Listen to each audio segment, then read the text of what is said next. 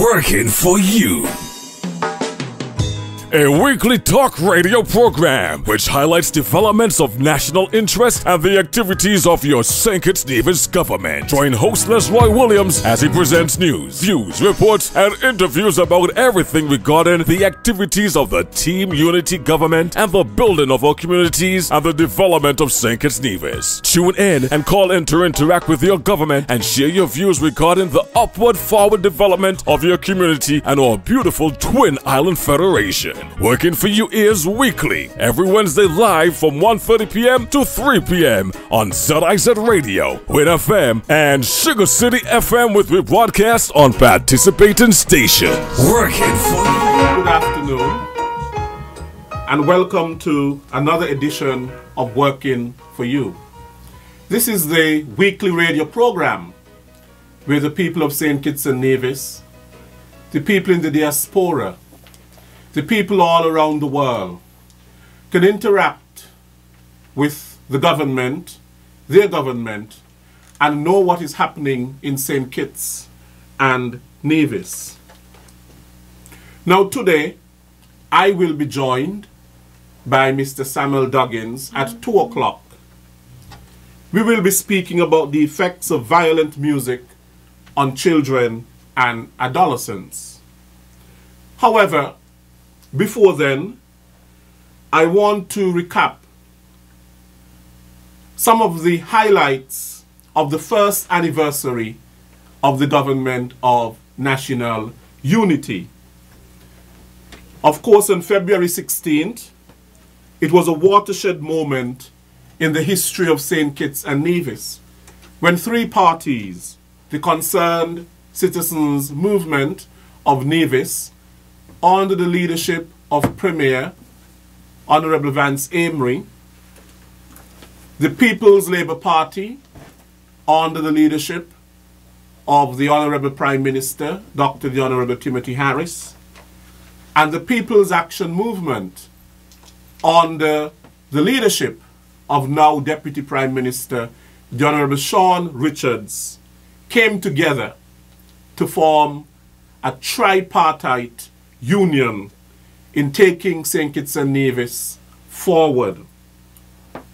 Now, the government just recently, in its celebration of its first year anniversary, had a week of activities to celebrate that 1 year anniversary. And the celebrations, of course, were well attended by the people of St. Kitts and Nevis. From the church service, 2 town hall meetings, Meet the People, one in St. Kitts and one in Nevis, an anti-crime Sounds of Peace concert held at the circus. Then you had, of course, one-on-one consultations in constituencies. You had the constituency day, which was on Sunday, this past Sunday, and you also had Working for You last Wednesday, when the Honorable Sean Richards was here, and he gave the philosophy and the vision, basically, of the Team Unity administration.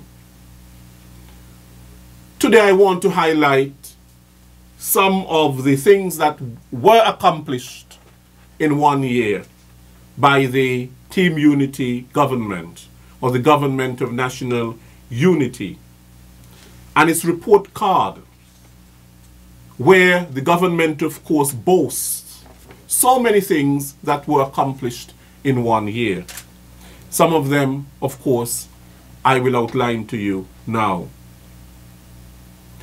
In its first year, the government removed VAT from the cost of food, medicine and funeral expenses, thereby making it easier for people. People can have more disposable income in their pockets. The government paid out $16 million in due gratuities to former sugar workers. The government discontinued the shift system at the Bastia High School and the construction of a temporary campus at the school at Taylor's in Bastia. And there are plans to construct a brand new Bastia High School.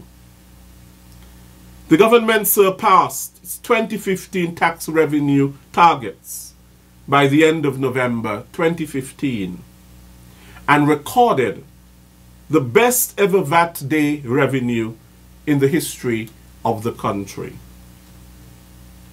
The government has set out to restore democracy to St. Kitts and Nevis after the travesty meted out on St. Kitts and Nevis and its people on what can be considered that infamous day on January 16th, 2015. There has been return of order and decorum to the federal parliament and the meeting of constitutional obligation in the appointment of a deputy speaker. There also has been the recalibration and resuscitation of the Citizenship by Investment program that was on the verge of collapse. There has been improvement in diplomatic relations between St. Kitts and Nevis and the governments of Canada and the USA. There has been new diplomatic relations with Ukraine and other strategic alliances pending with a number of new states. Presently, there are ongoing repairs and renovation to the Mary Childs Hospital in Molyneux and the construction of the Mental Health Day Treatment Center at Limekeen in St. Kitts. There has been the retooling and revamping of the Royal St. Christopher and Nevis Police Force. There's improved workplace monitoring to eliminate illegal and unfair labor market practices. There's a commitment from Petro-Caribe, or PDV, improved housing and urban zoning in East Bastia and Connery. Expanded fiscal incentive program for SMEs and entrepreneurs.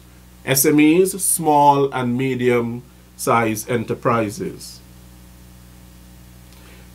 There's a finalized construction agreement with respect to the new fisheries complex for Nevis. Overall, there's improvement in the investment climate and investor confidence in St. Kitts and Nevis. Geothermal exploration has begun on St. Kitts. And there was new legislation for renewable energy passed in the House of Assembly. There have been the substantial completion of the upgrade of the Dr. Sir Kennedy Simmons Highway. And if you would notice out on the Southeast Peninsula, the road there is paved. Upgrading of the vehicle fleet of the Water Services Department. There are initial designs for the East Line bus terminal. There has been relief to livestock farms by reducing the cost of animal feed from $45 per bag to $35 per bag. Cutting the price of fertilizer from $140 per bag to $75 per bag. Reducing the average cost of seeds by 50%. Discounting the cost of fencing wire from $600 per roll to $400 per roll. And fencing poles from $23 to $12. A significant reduction. PEP farms have been established in Keyon and Phillips Village. They sourced funding and completed 84 housing units, which are now available for distribution. The establishment of special assistance program for homeowners without water, restrooms, or proper roofing protection. 31 persons have already received grant funding of up to $10,000 each. There's ascension to international fishing agreements with respect to UN fish stock and port state measures. Diplomatic relations have been established with Ukraine, Saudi Arabia, Senegal, and Rwanda. And visa waiver agreements completed with Brazil and Chile. There has been the facilitation of code-sharing arrangements between JetBlue Airlines and Seaborne Airways, and the facilitation of membership in the International Organization on Migration. There has been the launch of United Airlines' weekly flights between St. Kitts and Newark, New Jersey. A criminal justice strategic board has been established.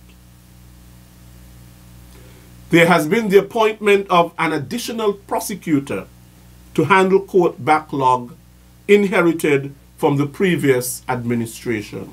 The government also recently launched the innovative and groundbreaking e-government platform, which was a public-private partnership to facilitate execution of the government's business, improve investors' access to business and trade information on our jurisdiction, and expedite citizens and residents' access to essential services and products such as taxation, civil registry, etc.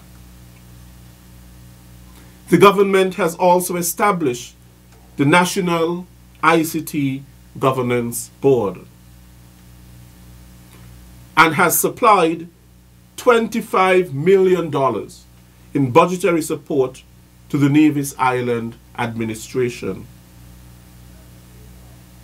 In 1 year, with a government of national unity in place, there has been an increase in the number of small businesses.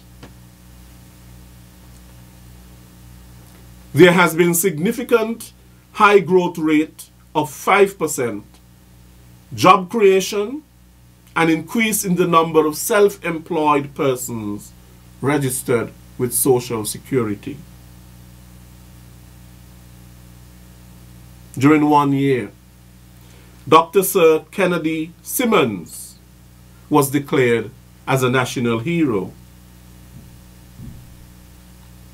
The People's Employment Program continues to be upgraded and reformed. St. Kitts hosted the CPL Games and the Carifta Games during the 1 year anniversary of the Team Unity administration. The renaming of National Athletic Stadium in honor of Kim Collins, and the first ever distribution of scholarships from the St. Kitts and Nevis National Education Foundation. There has also been the appointment of a Director of Culture after the post was vacated for approximately 3 years. There has been heightened interface between government and the various religious organizations in the nation. Modalities of a collaborative framework being finalized with respect to joint response to social challenges. There has been the reintroduction of fresher courses for all certified taxi drivers following a hiatus since 2009. 62 drivers were trained to date. There has been a total of 71 individuals trained to become taxi operators. The last of such training was in 2009. A new police high command has also been put in place, with the Commissioner of Police named as Mr. Ian Quealy and the Deputy Commissioner of Police from Nevis, Mr. Hilroy Brandy. You also have Mr. Terence James. You also have Mr. Andre Mitchell. And you also have Miss Merslin Hughes. They form the High Command. There has also been a new superintendent of prisons in the person of Junie Scrape Hodge. Now that is quite an accomplishment in 1 year. Later on in the program, we will be joined by Samal Duggins, and we are going to be talking about the effects of violent music on children and adolescents, especially coming out of the Sounds of Peace anti-crime concert that was held at the circus. We are joined in studio by Mr. Samal Duggins, who most persons know, and he's a young entrepreneur, and he has been an integral part of in the entertainment industry. Most of you would know him from Island Expressions, and he was an integral part in the organization of the Sounds of Peace anti-crime concert that was held as part of the Government of National Unity's 1 year anniversary celebrations. This took place at the circus last Friday. And he's joining me because we are going to talk a little bit about the effects of music on children and adolescents. And of course, you know, part of the Government of National Unity's trust is to work along with young people and to see how young people, of course, can be positive and to lead productive lives. And so we are going to have a discussion surrounding that. Now, Beethoven, famous Beethoven, the musician, once said that music can change the world. And we can see that music's importance to youth, how it can be measured in the amount of time that young people spend listening to music. Now I want to ask Mr. Duggins to give us a little bit in terms of what was he thinking when this thing was organized, because it seemed to me it was put on in the context of what was taking place in St. Kitts and Nevis, a Stop the Violence sort of campaign and so on. And why link this Stop the Violence campaign to music? Well, good afternoon, Lesroy. It's a pleasure being here and working for you for the first time. You're most welcome. I've been seeing you and hearing you all over the airwaves, and I'm finally here. Well, to get into the conversation of why such a concert at such a time, I will have to venture back a little bit further. As a matter of fact, while I'm venturing back, maybe I should start from the beginning and get to where we are. Now, the truth is, as an individual, I've always been in love with the performing and creative arts. I think it may have stemmed from having a father who was an artist himself. You know, my father, along with a few of the other guys in Matt Night, I am told, would have been very instrumental with introducing reggae to the island. So back when it was mainly calypso and you know, that and soul. They were the movers and shakers that brought a new genre of music for people to listen to on the island.